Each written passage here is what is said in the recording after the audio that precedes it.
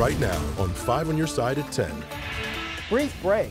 The overnight hours are quiet, but rounds of strong to severe storms return Wednesday. We're tracking the threats those storms bring and how they move through your neighborhood. Tomorrow's tornado threat stirring up emotions of past storms. Every time you hear the siren or you hear that it's coming, I go back to that night. The mother turning her fear and grief into change. Two 16-year-olds accused in a burglary spree and firing shots at police.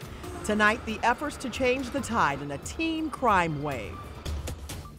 We start tonight in storm alert. It is all calm right now for most of the bi-state after early morning storms spawned tornadoes, and tomorrow will bring even more turbulence in the atmosphere.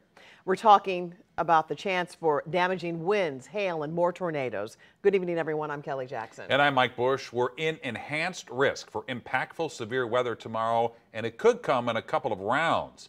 Chief Meteorologist Scott Connell is tracking the development and timing in our Weather First forecast. You know, this morning when we were tracking those thunderstorms, it was basically one big line of thunderstorms that came through, did what it was going to do, and then moved out. As we go into tomorrow, it's more of waves of thunderstorms. Quiet out there right now. Here's a look out at Lambert. Yeah, there's some aircraft that aren't at the gate right now that normally would be. Keep in mind, if you're flying the next couple of days, we're not alone in our severe weather woes, and that means there's a lot of flight delays and a lot of travel delays. Wednesday is a storm alert day.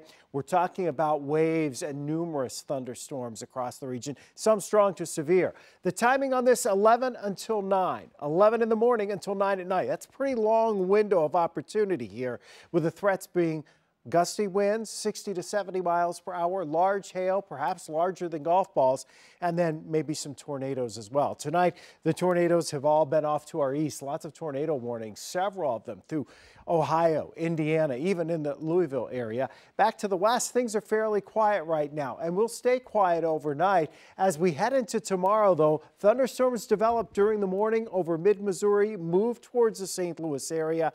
Through the day, we'll have a few waves of these showers and thunderstorms. Some of the storms will produce severe weather across our region. So here's the lowdown. The stormy pattern continues through Wednesday. It is quiet overnight, so get a good night's sleep tonight, but be prepared walking out the door tomorrow morning to face a couple of rounds of storms. The first one around lunchtime, the second most likely late afternoon, early evening. We're talking 4, 5, 6 o'clock in St. Louis, and the potential for these to be more intense and more widespread than what we have seen. Kelly? All right, Scott. And tonight, the National Weather Service confirms 3 tornadoes hit Franklin and Crawford counties early this morning. This includes an EF1 tornado that destroyed a bar in Sullivan. The twister, with winds of 100 miles per hour, hit one more pub and grub around 4 this morning. There were no reports of injuries. The tornado also caused some damage at nearby Sullivan High School. Students did show up today as usual. And before getting to the bi-state, that same storm system caused widespread damage in Joplin. The National Weather Service confirms an EF1 tornado caused damage to several homes and businesses late last night. The storm also caused several gas line breaks. So far, there have been no reports of any serious injuries. It's been 2.5 years since an EF3 tornado hit an Amazon warehouse in Edwardsville, killing 6 people. Tonight, with the threat for more tornadoes in our area in a matter of hours, families who have been impacted by storms are concerned. And Laura Barcheski continues our Storm Alert team coverage. She spoke with the task force aimed at improving workplace disaster safety in Illinois. Mike and Kelly, the Warehouse Safety Standards Task Force says they've been making a lot of progress in hopes of making some big changes. But what won't change for one family is the fear that builds every time severe weather hits. Every time you hear the siren or you hear that it's coming, I go back to that night. Carla Cope says she had her son Clay when she was 29 years old on a Friday in December. He was taken from this world at the same age on a different Friday in December, when an EF3 tornado ripped through the Edwardsville Amazon warehouse where he worked. When we got the OSHA report back from 2.5 years ago, they met all the minimum requirements. So 6 people that lost their lives, minimum requirements are not enough. She's now part of the state task force with Representative Katie Stewart. They've been working to change building requirements and protocols one meeting at a time ever since the tragedy. We're hoping that maybe that can have an impact too, that it can change the way they're building these buildings on top of trying to put in the protections and the requirements to make them safe. In addition to recommendations for new buildings, the task force is also exploring how those currently standing can meet the same safety requirements. Stewart says that warehouse, even though it's been rebuilt, has been practically empty ever since. It's not a massive expense to get it up to what might be a new code that we put in place. So there would be ways to retrofit, existing ones and put the safe locations in there. Cope says she wants everyone to be more aware during tornado watches and go over safety plans at work and at home, as these storms only grow more severe year after year. I know as a kid we didn't take it seriously. I mean, a lot of times if there was a tornado coming, we ran outside to see it. We never really expected it to hit anything or hurt anyone. But I think that they need to be feared more now than they ever were. An Amazon spokesperson tells us they do intend to reopen that warehouse, saying, quote, "We have comprehensive emergency preparedness protocols and safety measures in place and continuously review them for opportunities to improve." The task force hopes to present their recommendations to the state legislature by the beginning of next year at the latest. Reporting live in St. Louis, Laura Barcheski, 5 on your side. And you'll want to make sure you're getting the proper warnings tomorrow. The Weather First team will guide you through the storm threat with updates on air, online at ksdk.com, and the 5 on Your Side app. Our meteorologist will also be streaming on 5+. You can also text the word weather to 314-425-5355, and we'll send you the very latest forecast to your phone. New tonight, 2 people are dead after a deadly crash in Chesterfield. The 2-car wreck shut down South Woods Mill Road near Brooking Park Drive for several hours this afternoon. We're told a man and a woman in each car were killed. Their identities have not yet been released. The cause of this crash remains under investigation. Tonight, St. Louis police are investigating a deadly hit-and-run crash. It happened at around 5 tonight on Chippewa, just east of South Kings Highway. 5 on Your Side's Brent Solomon is live near the scene.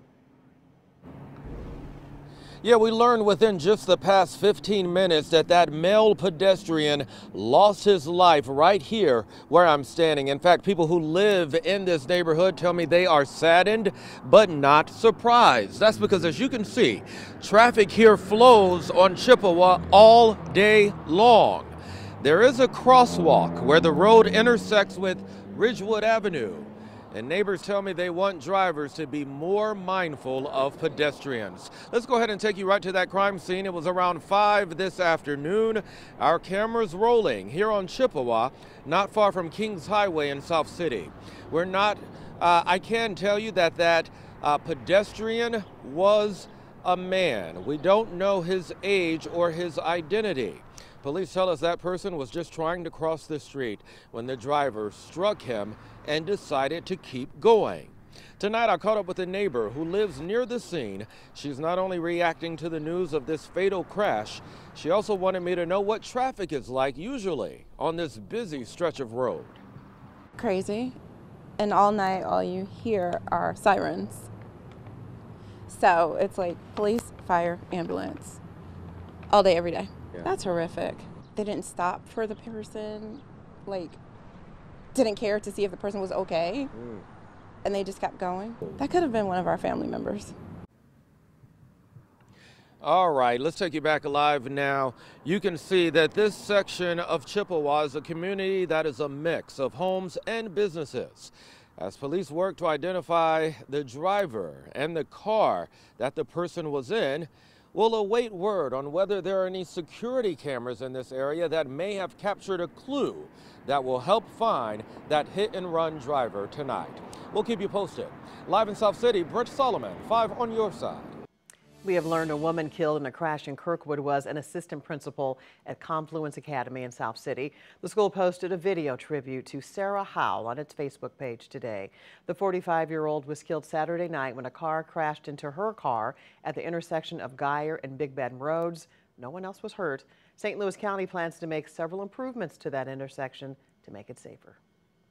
Tonight, 2 boys, just 16-year-olds, are in custody, accused in a crime spree and firing gunshots at St. Louis County police officers. Our Robert Townsend is here with new information on last night's chaotic scene in a North City neighborhood. Robert.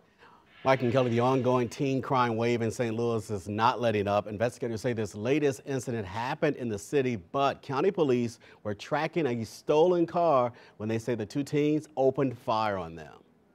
1 minute Ruby Kiefler says she was sitting on her porch, but then out of the blue, the police is flying up and down the street. She saw St. Louis County and city police officers descend on her neighborhood. My hubby came out and he heard gunshots. Investigators say around 5 Monday afternoon, county police were tracking this stolen Audi. Believed to be used in several car break-ins and potentially business burglaries in St. Louis County. Investigators tell us initially the driver wouldn't stop. The vehicle fled.